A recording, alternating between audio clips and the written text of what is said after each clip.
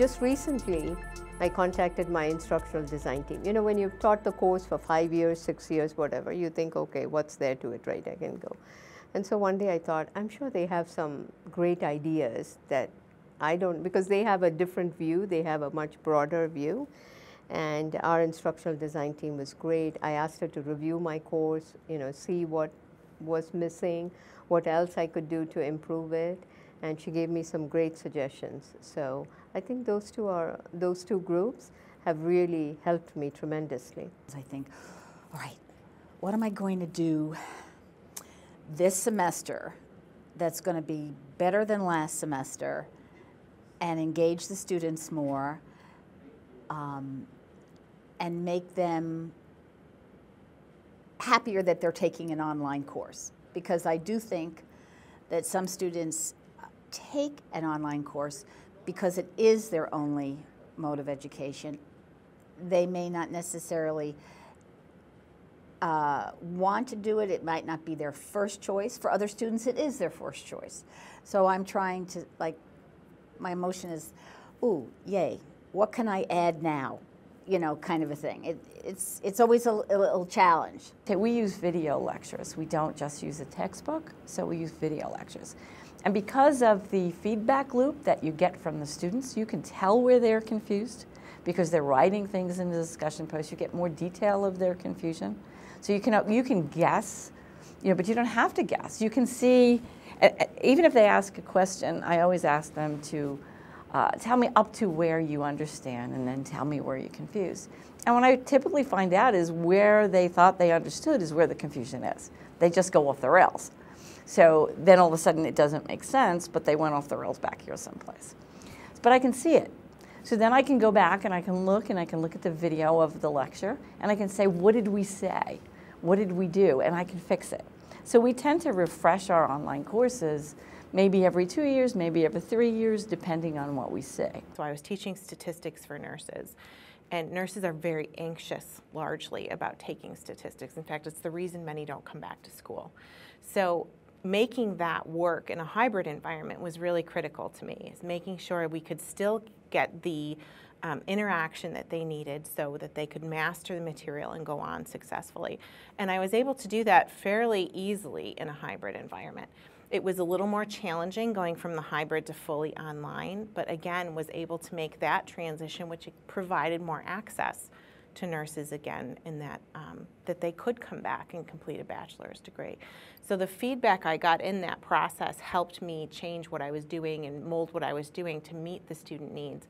But it also gave me an opportunity to look at the data from all three formats of teaching the same class and found that my grade distribution was almost exactly the same in all three formats, that my retention rates were almost exactly the same in all three formats, and that I was able to get students from where they come into the course to where I wanted them to be at the end in all three formats. What we do is we look at the class and we look at what the objectives of the faculty are, and then we see where are the issues where students aren't reaching those objectives. And then we look at why, because most of the time the faculty know why, it's just how do you fix it?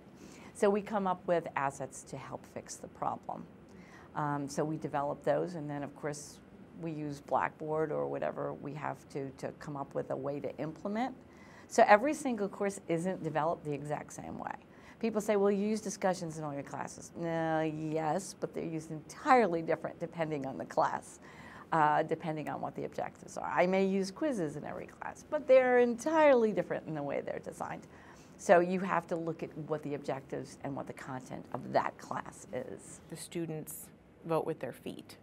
And so your courses fill, and they fill, and they fill. And there becomes a demand-driven part of the supply because there's a need for it. And so you see, we had several courses we would offer as a hybrid or as a fully online, and students would have the option.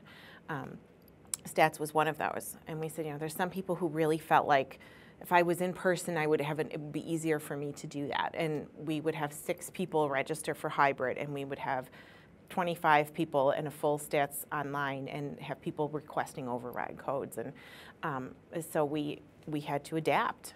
You have to adapt to the student needs, otherwise you're not going to have a program.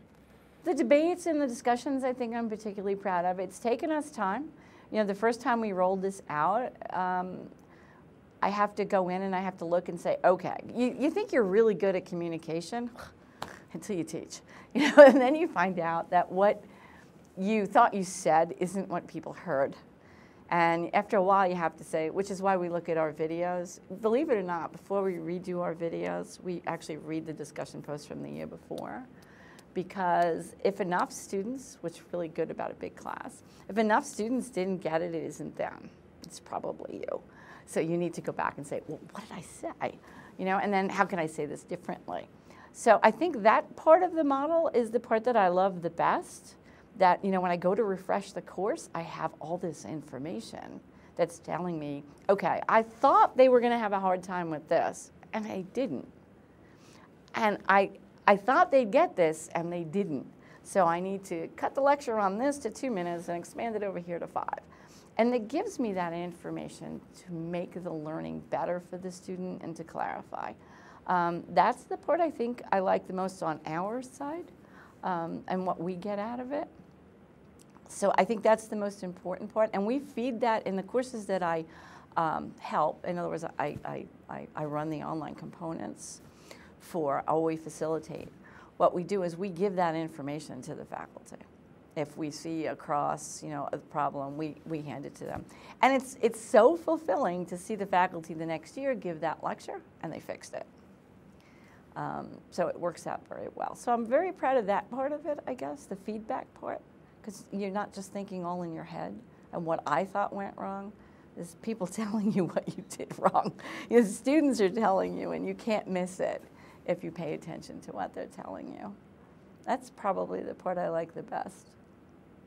It's hard to be hard on, you know, you like to think you're so great, you know, that, oh, I communicate really well. But the discussion portions too, when we first rolled it out, we had a grading rubric.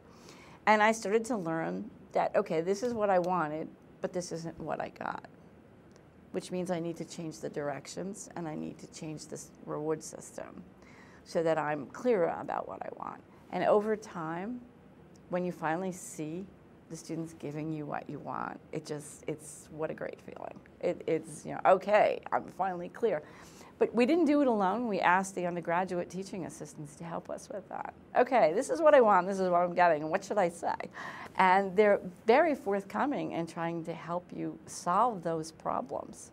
So we have a very good team, I guess, between the undergraduate TAs and BioOnline and the faculty, where there's all this feedback, you know, back and forth. And I can say that the students and the TAs have helped make this a success just as much as anyone else at the university.